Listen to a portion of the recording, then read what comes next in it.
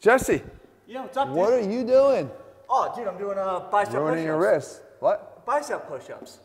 Wait, you said Bicep push-ups. You know, biceps, pew, pew, just like that. they work your triceps. No, man, they're biceps. It's bicep push-up. Do you remember your 2 chest exercises? Yes. Do you remember the kettlebell clean? Yes. Have you decided to stop making up exercises? Apparently not. I can't take you. Oh, come on, man.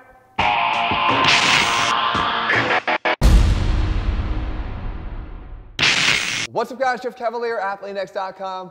So if you want to build big biceps and you want to do it at home, the one thing you don't do is a bicep push-up.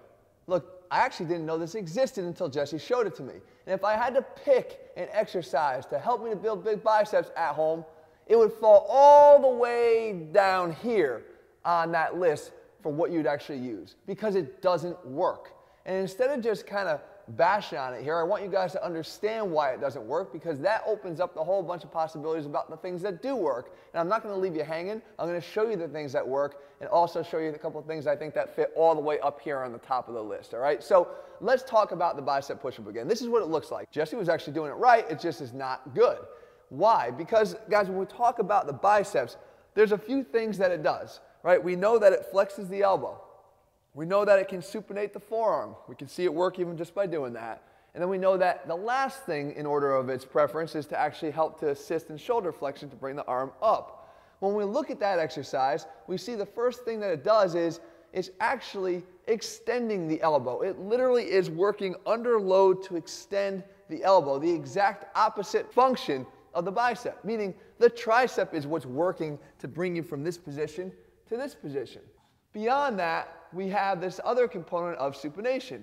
And because we get into this position, some will argue that that is actually supinated, so therefore you have tension on the biceps. But you don't, because 2 things are happening. Number one, when you get your hands back into this position, you're locking them in place. So you're not supinating under load, you're getting into a supinated position and then locking them in place. The third thing is that shoulder flexion. And if there's anything going on here, you're getting some flexion, but you're going from a very extended position to a less extended position. But I'm still not in shoulder flexion, so that's not even viable. So the last thing we're talking about here is you really have maybe a stability contribution from the biceps. And this is why that happens, because you take your hands, you put them back here, and then you have your hands down closer to your waist. So when you're out in front here, I want to fall in that position here. Fall. I want to fall in that position here. I want to fall in that direction. The only thing that's going to prevent me from falling this way, because my hands are back so far, is to exert a force into the ground that basically does this to slide me back and to keep me more in this position. But since the hands aren't actually sliding and there's no resisted flexion here at the elbow, then we're not getting that. So all we're getting is this isometric tension on the biceps in this position, out of the least significant position of the biceps function, meaning almost at full extension. You're getting that type of isometric force at almost full extension. If you're going to get isometric force on anything, do it from here, from a flexed position, to get at least something out of it.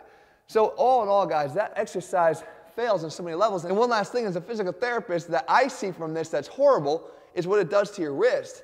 You see right here, there's an area of cartilage that's very susceptible to having force placed through the wrist from a very hyperextended position. And when you flip your hands around like that and then bear all that weight down there towards the ulnar side of your wrist here, that causes something called a TFCC injury, which is definitely very common, especially for people that aren't prepared for those types of forces. So all in all, not a good choice. So what would you do? Well, if you want to move just a little bit up that continuum, what you do is you can use your own body as a form of resistance, but understand that that resistance has to be into flexion of the elbow, not extension of the elbow like we talked about. So I've covered a few things before in the past.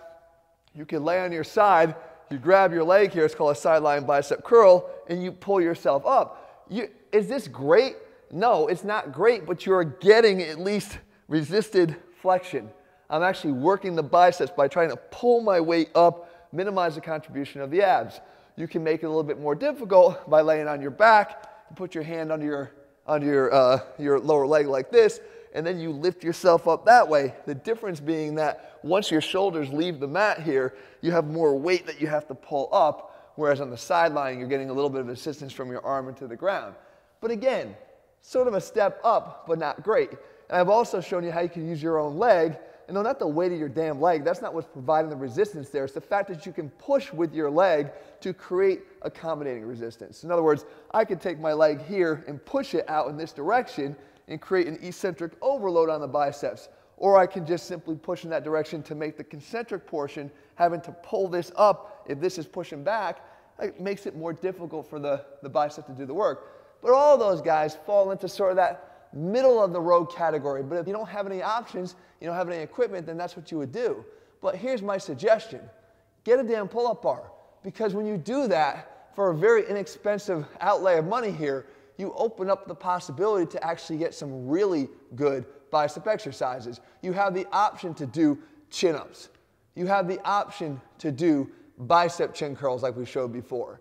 You have the option to do something like even a negative eccentric hang, where you just simply try to hold on as long as you can and eccentrically load and overload the biceps. You can go even more difficult and either throw a little bit of weight around your waist if you have the option to do weighted chins, or you simply try to do a one-arm chin-up with assistance from the other hand.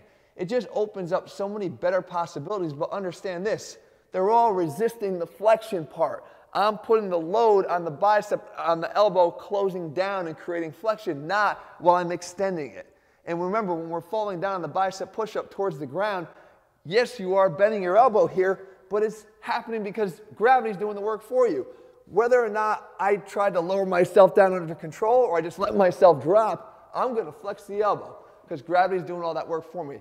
Just because you go into that range doesn't mean that that's being resisted. You have to focus on what is being resisted to find the benefit for you in the exercise you're doing. So hopefully I didn't bash on that one too bad. Jesse was wrong again. It's okay. He does that from time to time.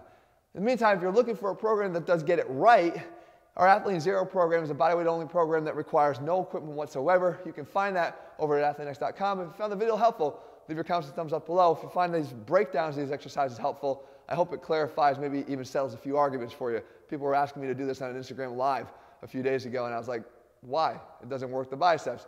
But now maybe this clarifies it. And if you haven't already done so, guys, make sure you click subscribe and turn on notifications so you never miss a new video when we put one out. All right, guys, see you soon.